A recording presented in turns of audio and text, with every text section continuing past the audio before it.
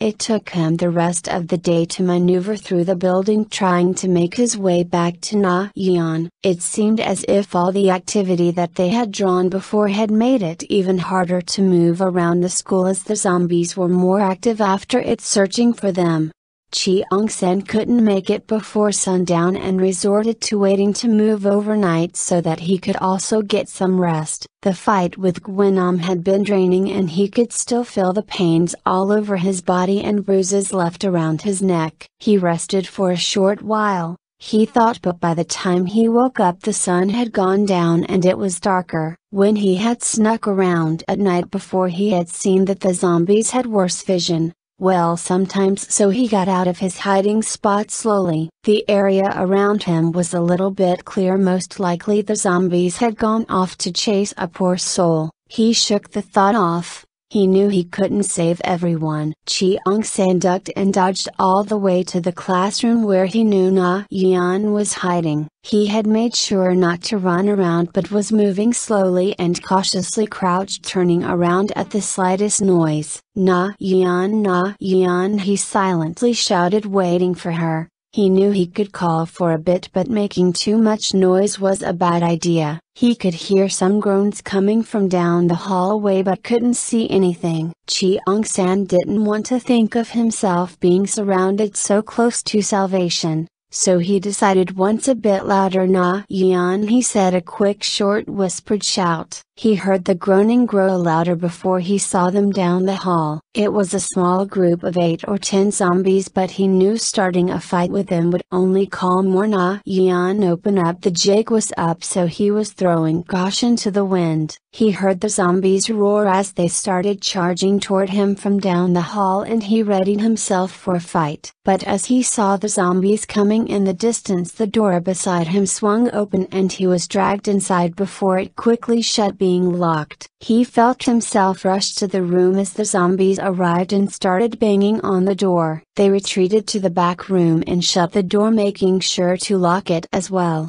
And Cheong-san finally let out a sigh of relief as he leaned back against the door, breathing heavily. He felt Na-Yeon pressing up against him as she wrapped her arms around his waist, holding him tightly. Cheong-san wrapped his arms around her, patting her head softly as he tried to catch his breath. "I thought you left me.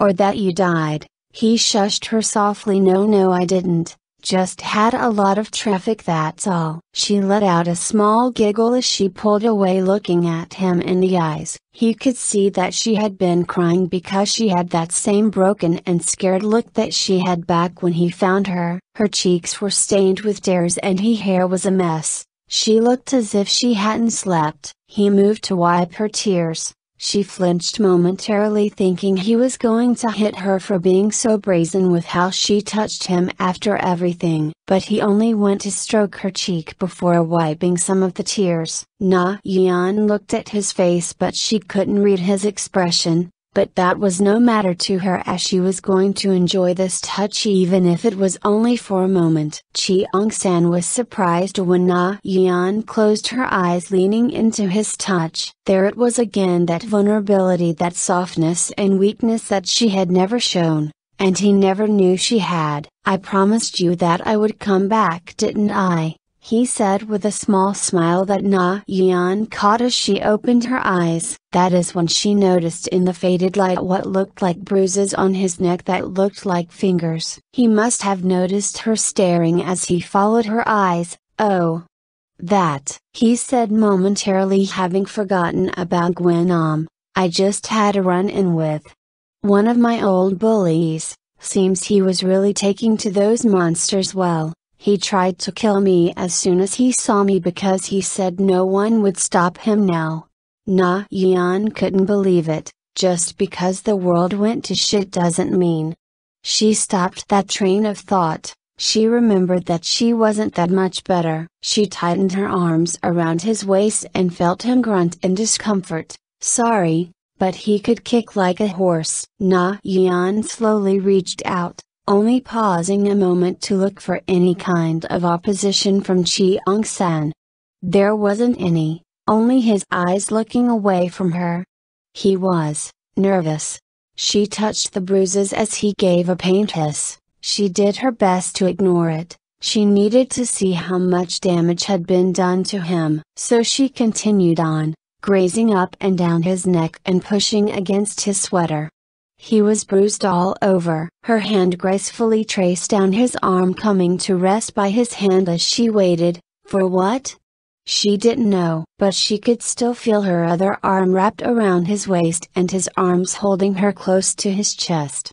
What was this comfort? She rested her head against his chest but also heard a pained breath he tried to suppress. She waited a moment and then felt his chin rest on her head. As she finally moved to interlock their fingers, both of their hormones were going crazy, but they steadied themselves. Na-Yeon didn't say anything and neither did Cheong-san, fearing that uttering a word would bring them crashing back to reality. But as they stood wrapped around each other, Na-Yeon could hear the pained silent breaths from Cheong-san and knew she would have to do it. Sit down and take off your shirt. I need to check that you're okay. Cheong-san just nodded as he went to sit on their makeshift bed, which was surprisingly set neatly on the ground undisturbed. He knew she hadn't slept, at least not there. He sat down and took off his shirt and Na-Yeon could see the extent of the bruises in the light. They were various purple streaks all over his body and she wondered just how had Cheong-san gotten away, but judging that he is here and not dead, she was going to be satisfied with not knowing, even if she already did. Na-Yeon sat behind him and set to work checking the wounds. She wasn't going to bother looking for a bite as she knew Cheong-san was just the type of person to look out for others and let them know. She started slowly massaging the bruises lightly as he gave small pained hisses. She didn't know if she was actually doing anything, but she had to try something to give him some comfort. The first few squeezes were painful, but Cheong-san soon relaxed, now mostly letting out sighs of comfort. For some reason that brought a smile to her face. A thought had been nagging her ever since he had left. What was she going to do if he had not come back? Would she have just died in this room or left it and gotten caught and eaten by the zombies? What if they were eating Cheong-san right now as she hopefully waited on him to come back? When she had tried to sleep, the nightmares returned in greater numbers and she couldn't even sleep. Nightmares of Cheong-san at the door begging for her to let him in, but she couldn't move even if she tried and could only see him getting eaten alive. Nightmares of Jae-young-soo coming to eat her. Thinking back on those made her so scared. She knew there was something between the two of them, no matter how small and fragile it was.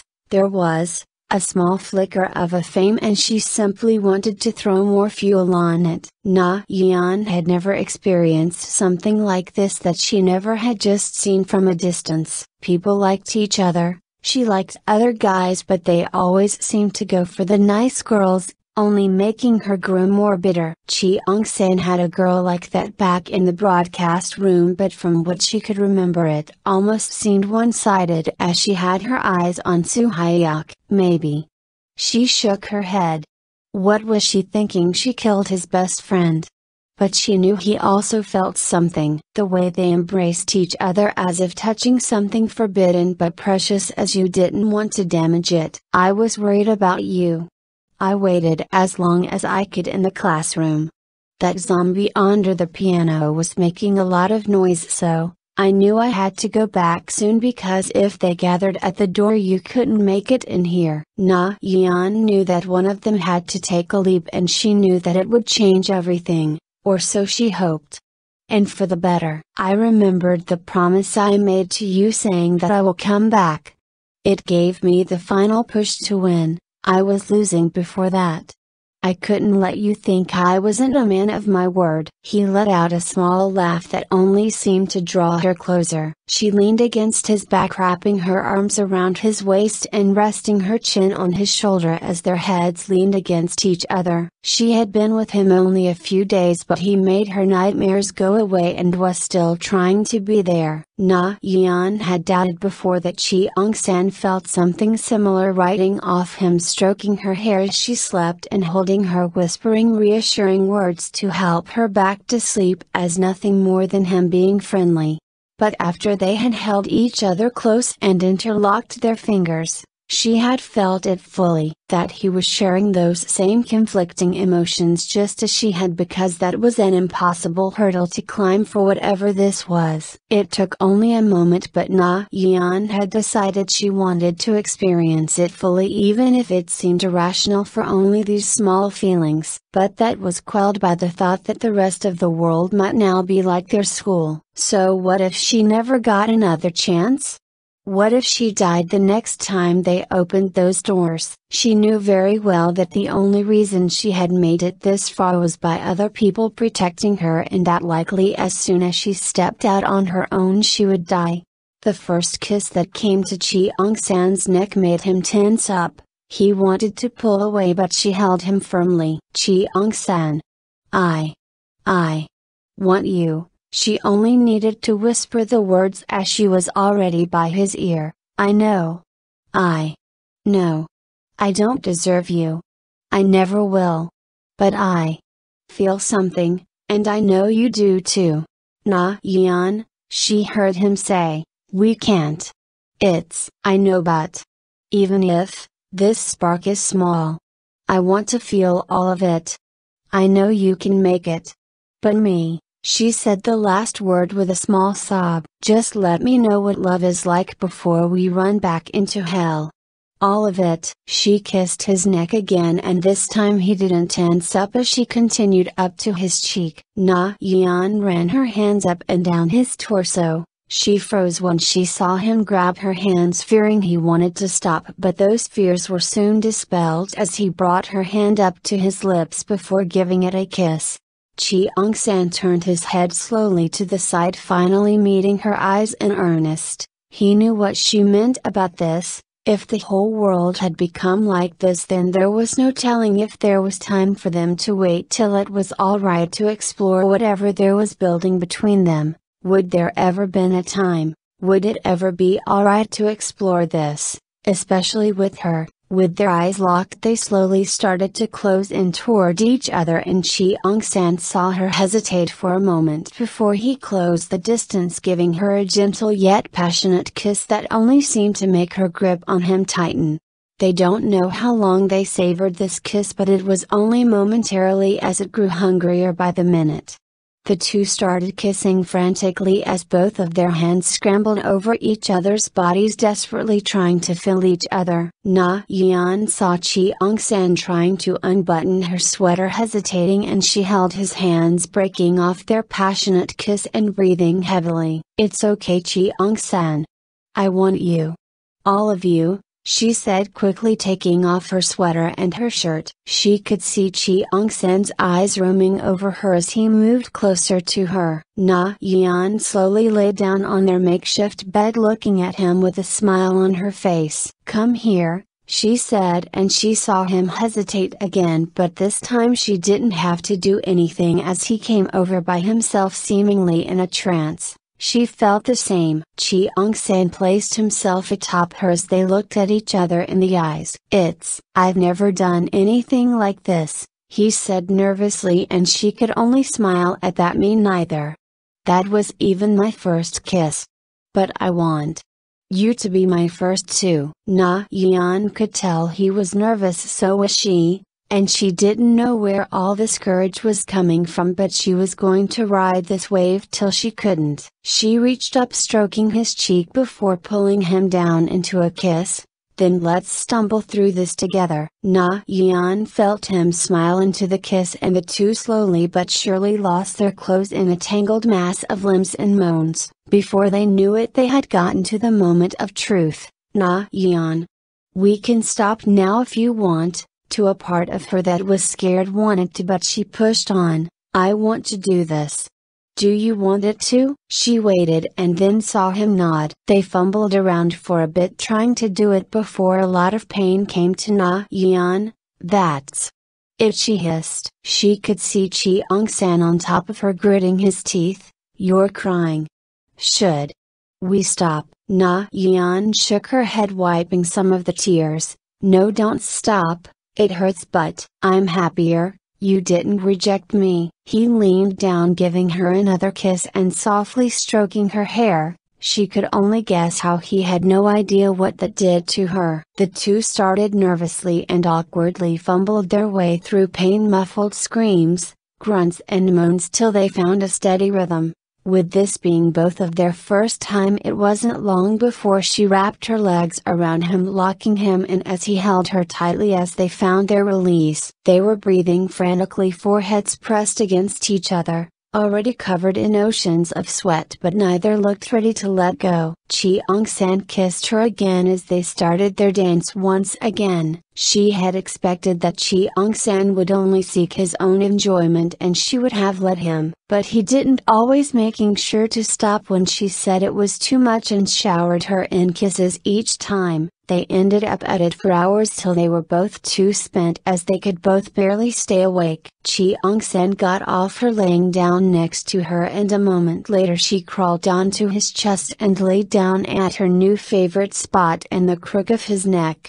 As Na-Yeon was falling asleep, she felt the now familiar beck of Cheong-san's lips on her forehead. "Good night, Na-Yeon." She was too tired to prop herself up and kiss him back, so she just settled for a kiss to his neck. "Good night, Cheong-san," as they both fell asleep.